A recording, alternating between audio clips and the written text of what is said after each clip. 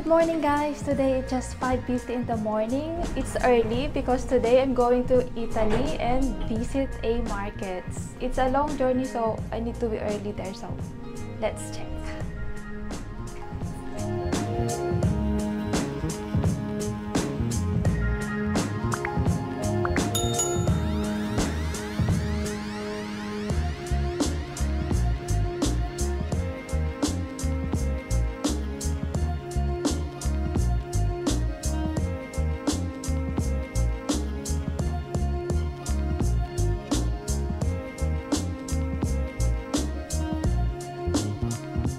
Now guys, we're here on the top of the mountain.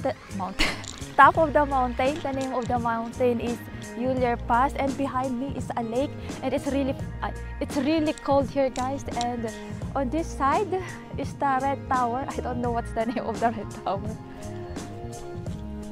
It's cold here.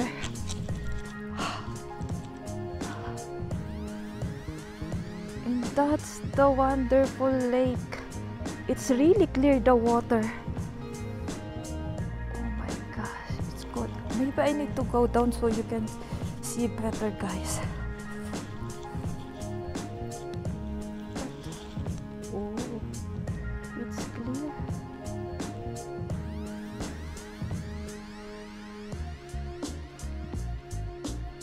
Wow.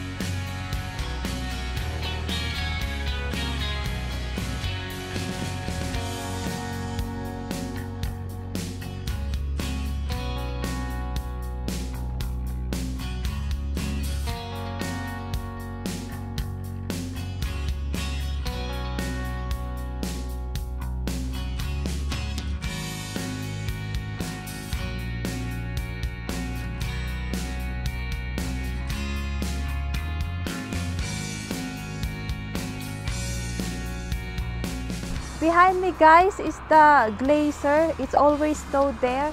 It's never go. That's snow. Is it right my term that I use? Wait, I turn the camera guys, so you can see the full view. That. Yeah, because we're on the top of the mountain.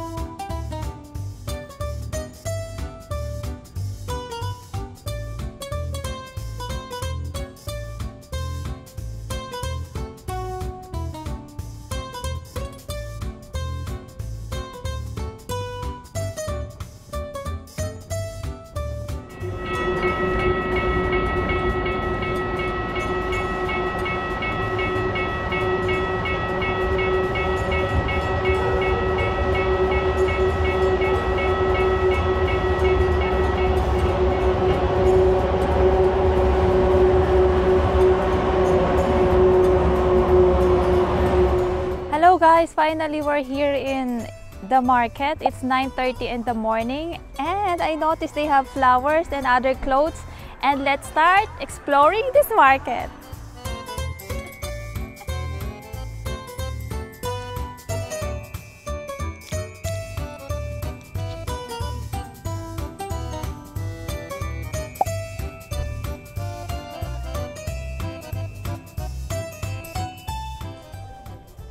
On this area, guys, they have clothes, more on clothes on this section. I don't know if they have other product. And here you need to wear mask. Oh, for your baby. Oh. Buongiorno. Ah, tablecloth.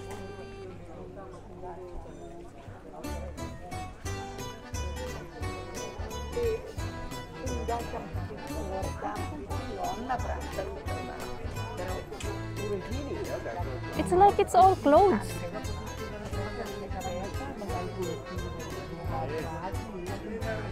Clothes and other shoes. And slippers. Or sandals.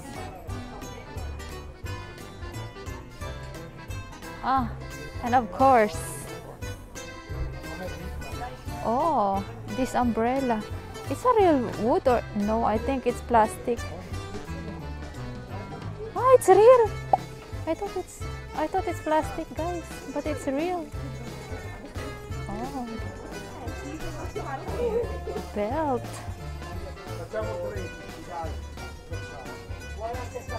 It's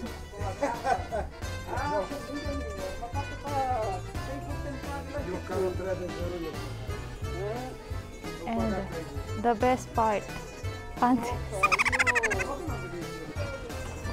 And here, all fruits. Different kinds of fruits here.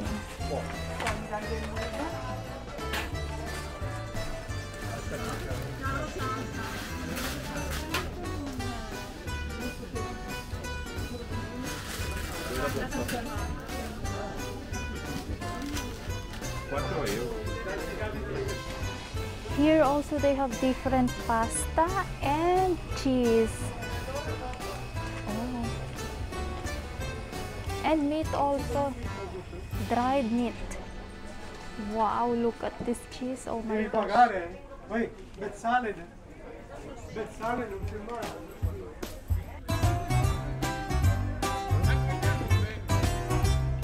Hello guys, the market is not so big as I expected, and most of the products there are just clothes and not too much food and other Italian products. So we decided to find a restaurant and eat there.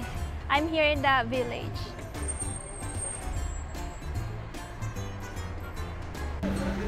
By the way guys, my car is behind me. This.